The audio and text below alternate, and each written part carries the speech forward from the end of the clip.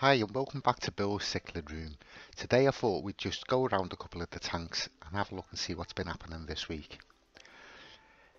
This is the Geophagus steindachneri. I have a trio of these and both the females are holding at the moment. So this is the male, he shares the tank with the polleni. Yeah, the common name for these are the red hump cichlid. I can't imagine why.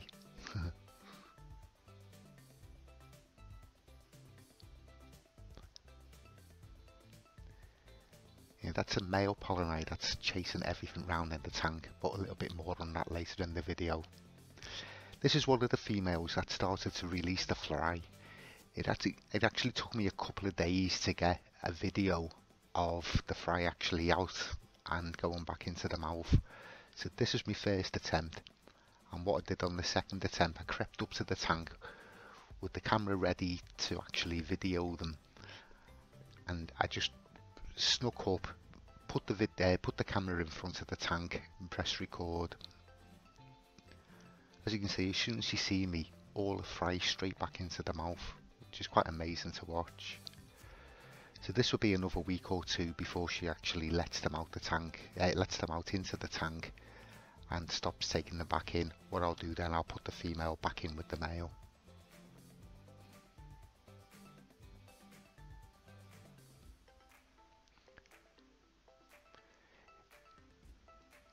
The video I put up last week with the hogers, quite a lot of interest on that video, quite a lot of comments. The guy who actually raised them got in touch and gave me a lot of information on them, which is quite interesting. So the RF2 from wild, it seems like the wild ones were actually caught in 2008, and with these ones, I might get this the wrong way around, the mum come from cichlids of America and the dad come from Geophagus, all the other way around.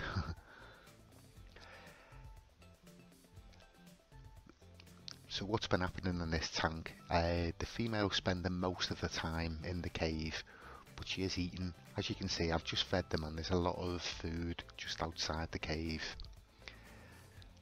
The male comes over to investigate.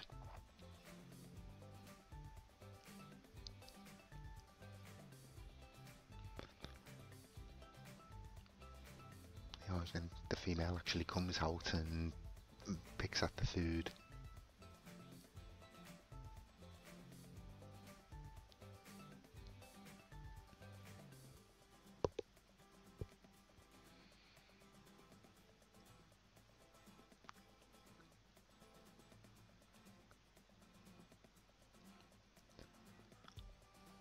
Yeah, so he's not actually being aggressive to her from what I can tell. It might just be his size. But yeah, she does come out as a swim round. He comes over and then she goes back inside. So it's 2 weeks they've been in the tank now, so it looks like she is starting to settle down.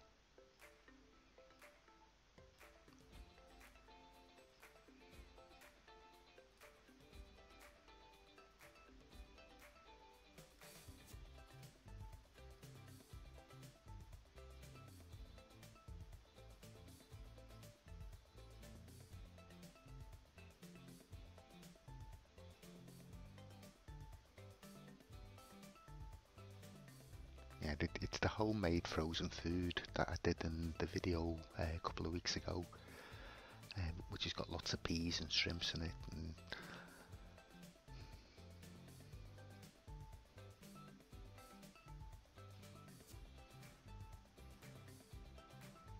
yeah, she's definitely interested in the food.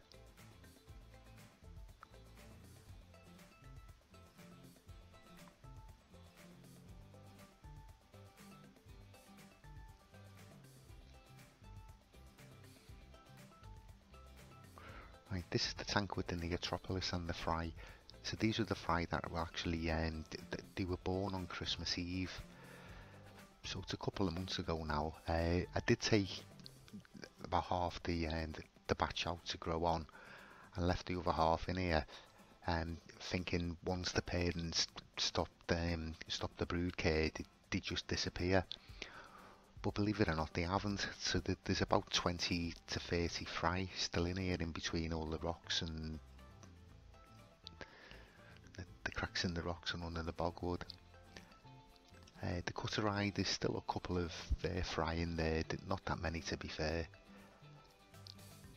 And one of the pairs of the Nicaraguans, so I've actually got 3 pairs of these now.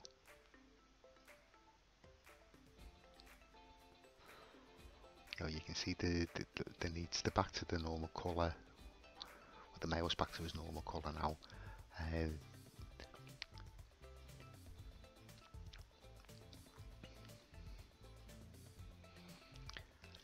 And this is the rainbow cichlid tank, so there's 2 spawns going on in here at the moment. You can see all the wrigglers in the back there.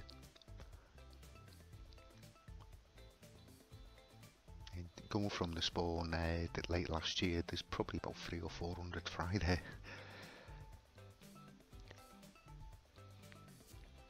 And this is the fry that hatched last week. So there's 5 rainbow cichlids in this tank. So I've sussed out now, there's 1 male and 4 females, and he keeps taking it in turns breeding with them. So there's always eggs or fry in this tank. She's doing quite a good job of protecting them this time.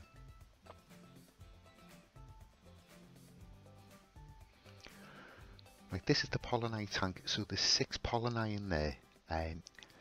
And it looks like there's a form pair, a pair form now.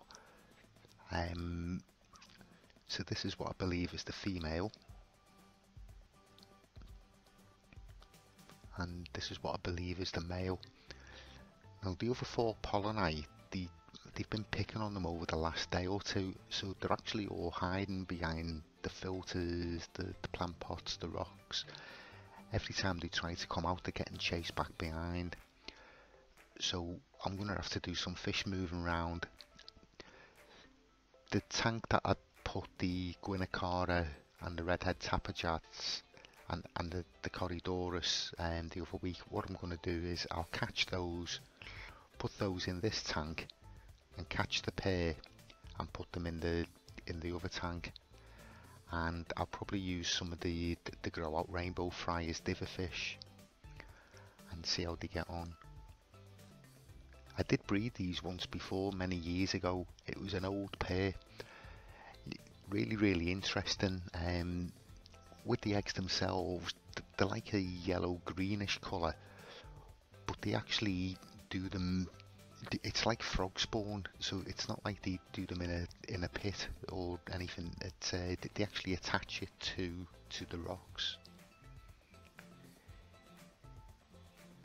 Yeah, I've moved them all over now. So this is the pair in their new tank with there's 10 of the rainbow cichlids as differ fish in there.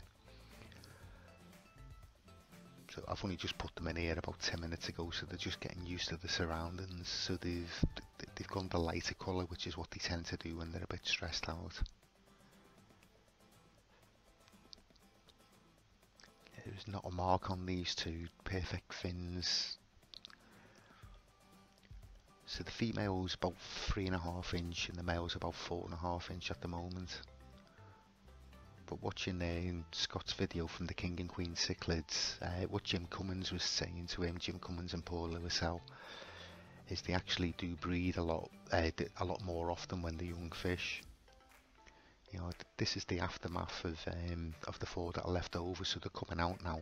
But you can see there's chunks missing out of some of them. So it looks like I have got the other ones out just in time. So what's left in here, there's 4 of them. There's 1 large one and 3 smaller ones. So if they are sexed by size at this size, there's 1 male and 3 females.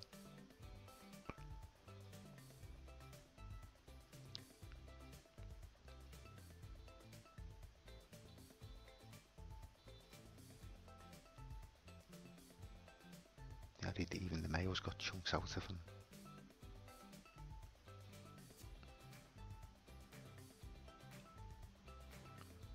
Geophagus, tapajos, they don't seem to be bothered what tank they're in. They're just going about the business.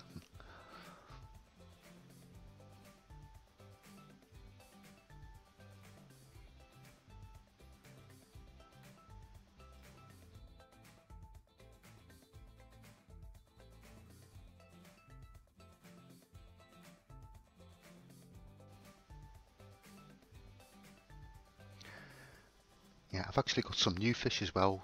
This is Parachromis loisellei. So I've got a group of 6 of these, which I picked up yesterday. So they're only 1.5 to 2 inches, so they've got a lot of growing to do. But I've put them in with the rainbow cichlids just to grow on. They're one of my favourite Parachromis.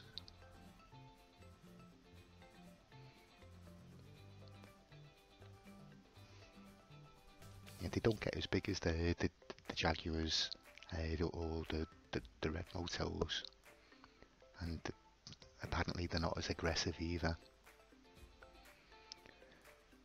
So it's quite a busy tank, this one now. There's lots of different fish in there, so hopefully there won't be any aggression. And with the rainbows breeding all the time, that will keep them occupied.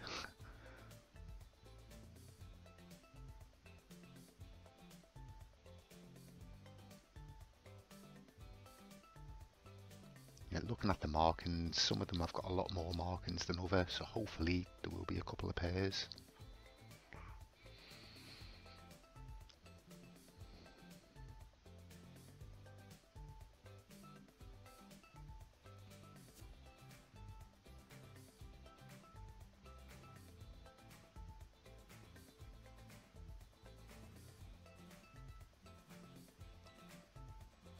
Yeah, as you can see, they are still quite small.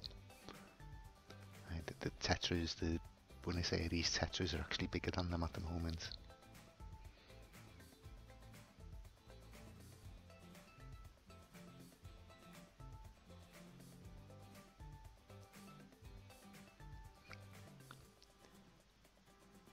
Anyway, that's about it for this week. So I'll do another one next weekend. Thanks for watching. If you get a chance, press the subscribe button, ring the bell notification, and thanks to Rick from Predator Aquatics. See you all next week.